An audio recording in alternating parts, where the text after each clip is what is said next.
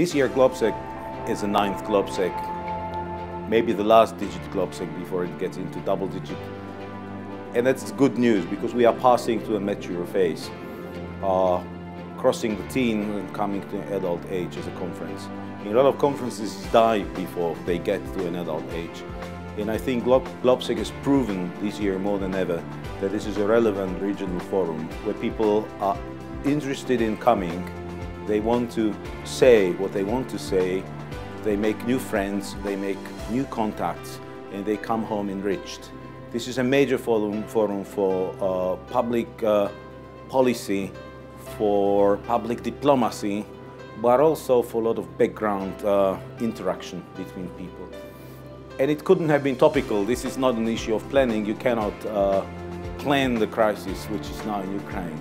But if in the years before, and we were saying that security, freedom, human rights, democracy, it's not granted. These are not things which you establish once and they are here forever. Or you have to care, you have to invest, you have to do. I think it's obvious now more than ever.